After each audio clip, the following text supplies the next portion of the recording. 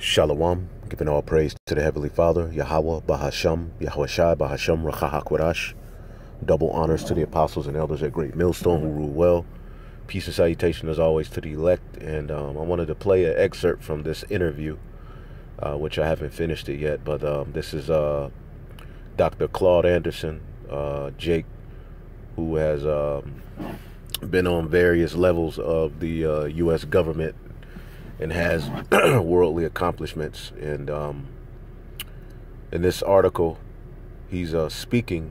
Now, he's not preaching Israel, but a lot of the things that he's saying we can take and apply to the scriptures and can be explained by the scriptures, you know, because you so-called Negroes, Latinos, and Native Americans, your leaders, even when they speak aright, okay, repentance and coming back to Yahweh Bashim Yahushai is nowhere in the plan, which makes it null and void, okay, which your true leaders are the prophets, the priesthood, all right? But, you know, listening to this brother there, he says particular things that make sense that we can use to further edify. And I saw a few other brothers did videos on this as well. Now, I wanted to play an excerpt from this because you Israelites being scattered amongst the heathen and learning their works has debased you to a point of no return. And it's a miracle that we have been blessed to return from the destroyed mind that comes with the curse, because, you know, because of disobedience, you know, the Lord has put us on a very, very low level. And it's to the point that, you know, you Israelites have been integrated with these Edomites and you've become absolutely destroyed, okay? And things like civil rights and everything else have been used to further put you in under a spell of witchcraft, okay? Because being integrated amongst these Edomites, you know, if you look at Jake in the 50s, 60s, and 70s, even after slavery, okay, the 20s, the 30s, you know, up to the 70s, I mean, when we were on our own, we were still flourishing. All right, a lot of people talk about Black Wall Street. That wasn't the only community like that, you see. That's the only one they shed light on. And what did they do to it? Bombed it, destroyed it, all right, and amongst other things. But that was not the only section of the earth where Israel, okay, in Oklahoma, where Israel was flourishing like that. And this is after slavery.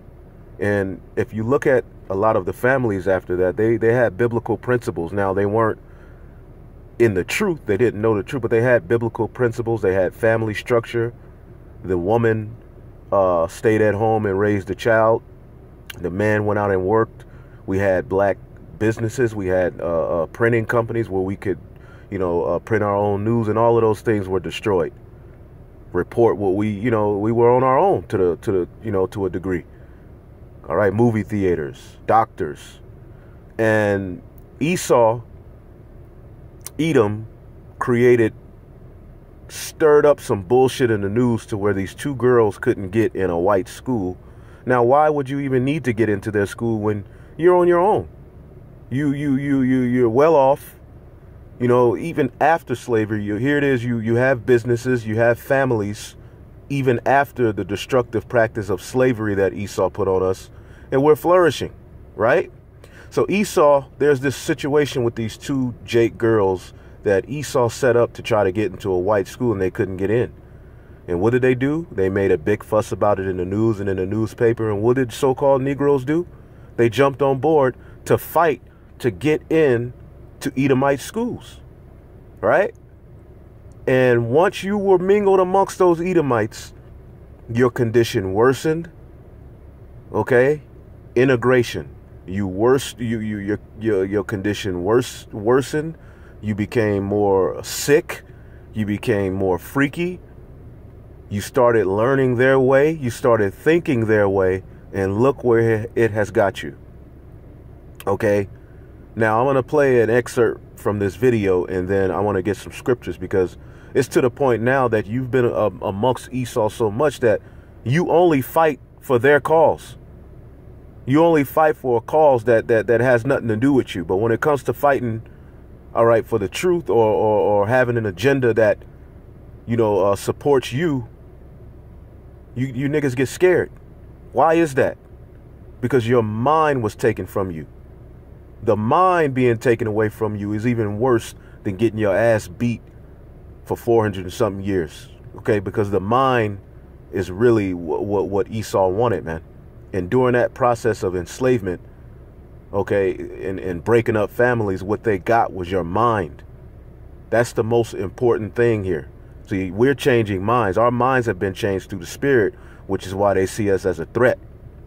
You see, Lil Wayne is no problem. They're not angry that Lil Wayne is being Lil Wayne, but we can't be Israelites. A woman could change into a man could change into a woman, a child can change its sex.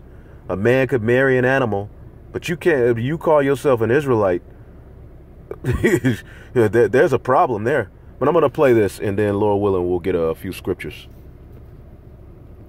How you catch up. This is a national plan for black folk.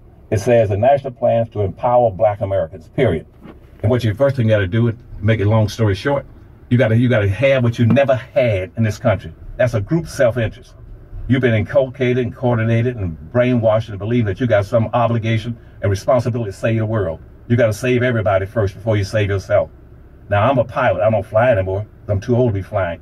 But one of the first things I would tell people on my plane as passengers, the first thing you do, if we lose cabin pressure at 30,000 feet, we don't have any cabin pressure at night over 10,000 feet. If you lose cabin pressure, a panel over your head will fall down. Mm-hmm. Right. When that mask falls down, the first thing you all should be doing is putting the mask on yourself. Mm-hmm. Quit trying to save everybody. Why does always got black folk marching, trying to save it? We're marching for gays. We're marching for women. We're marching for poor people. We're marching for the handicapped. And yet you only control 1/2 of 1% of wealth. You haven't got a snowball's chance. And then at the end of slavery, as I said, you had one. Now, if you hear what he's saying, we say this according to the truth. You know, now, of course, he's speaking, you know, primarily of blacks. But we're speaking on behalf of the 12 tribes. And the biggest problem our people have with our doctrine and what we're saying is that it doesn't entail anyone else. See, that was the mind frame of David. David, when he got his dominion, he was of the interest of the 12 tribes of Israel. You see, but as we've been scattered amongst these heathen, learning their ways, we've been debased to the point where we're fighting for their cause and we don't see it no other way. Okay? That's how you know your mind is absolutely destroyed. When you're told you're a king and a princess, your first reaction is, well, what about the white people? And see, here it is, you so-called Negroes, Latinos, and Native Americans are at the front of all of these marches that have nothing to do with your power, man. It actually gives power to the enemy.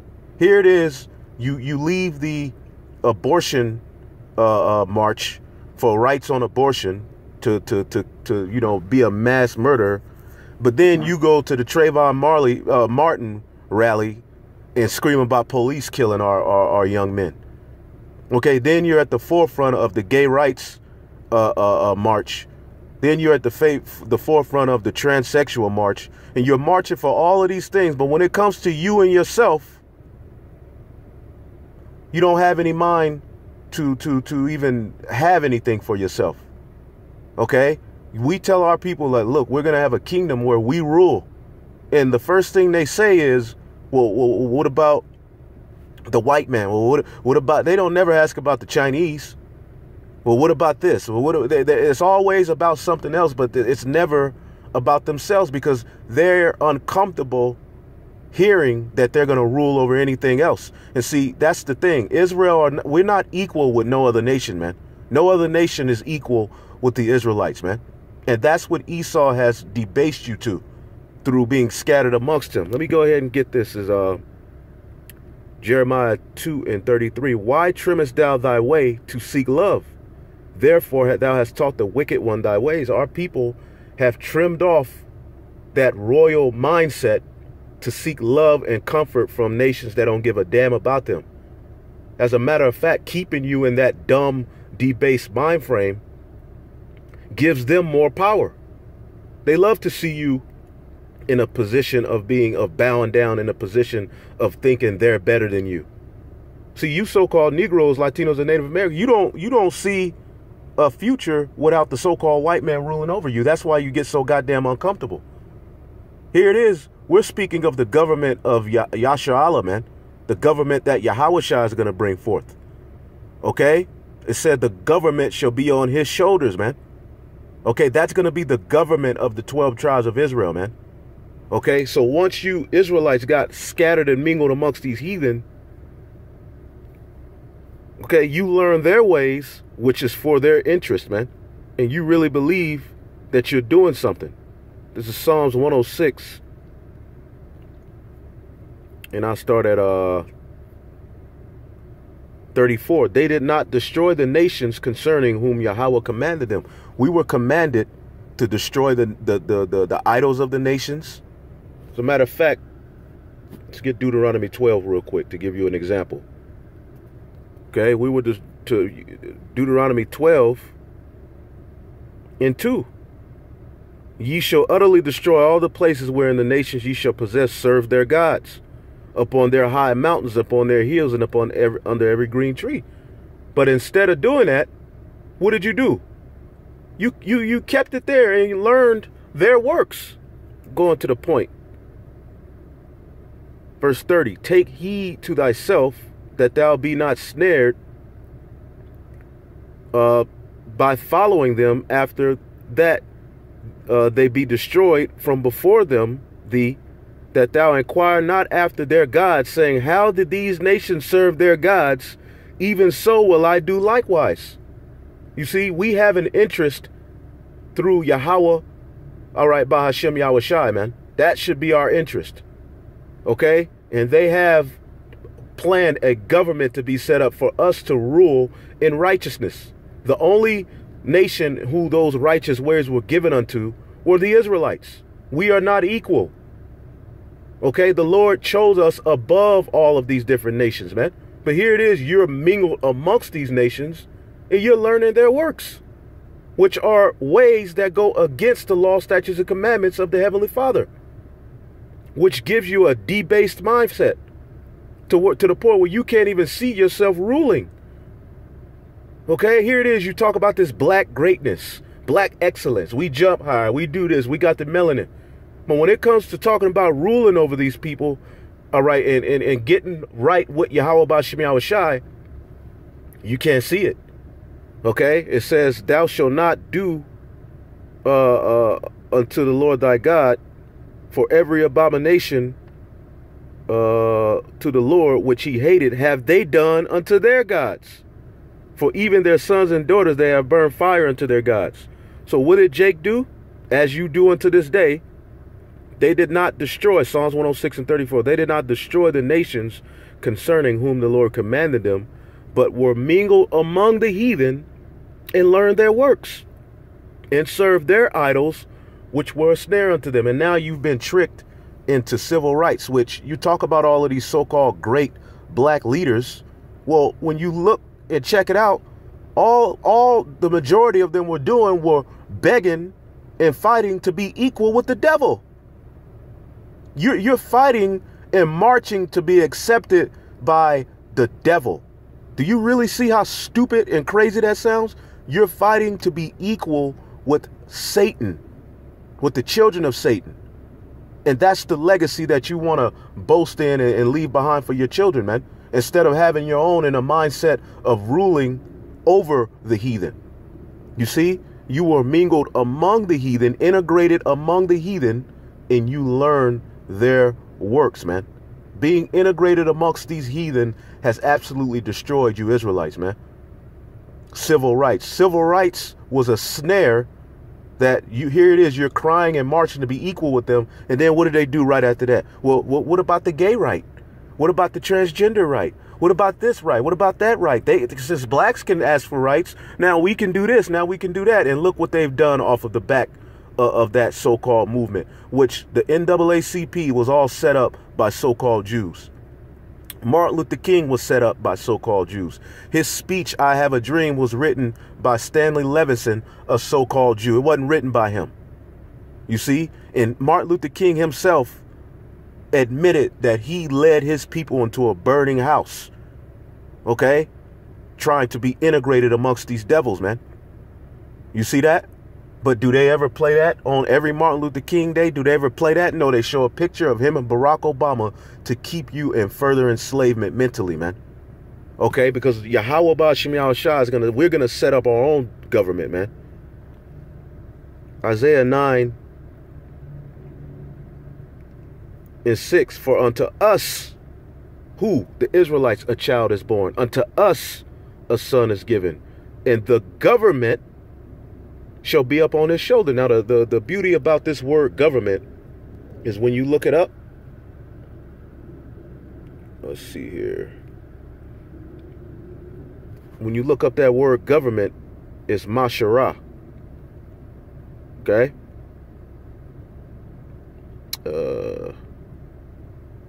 9 and 6. Government. All right? Masharah. Okay? Dominion, rule, government. Okay? And the root word is Shara, right? To contend, to have power.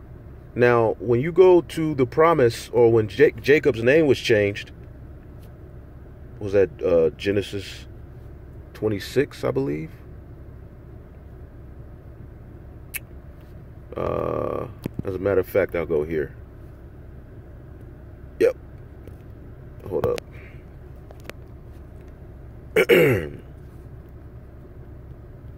Deuteronomy, maybe Genesis 32.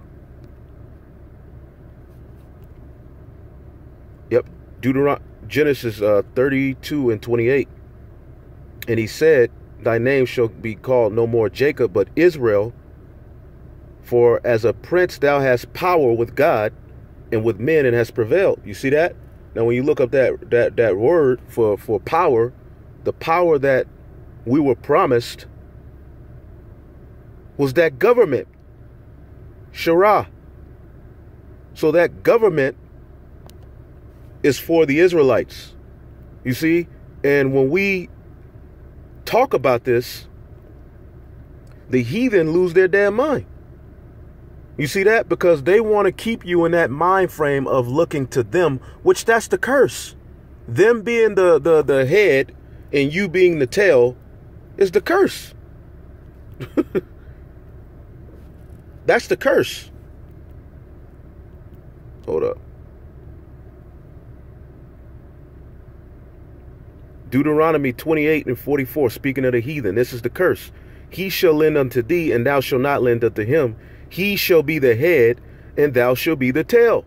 Off of your ignorance, off of your disobedience, these heathen nations who you are among, scattered among the heathen, that's the narrative.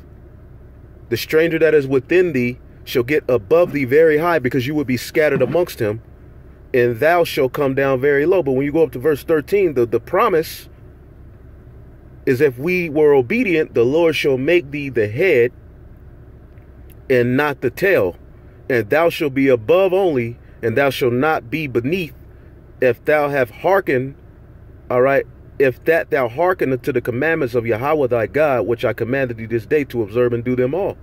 So the overall point of this video is that we're not equal to the heathen, man.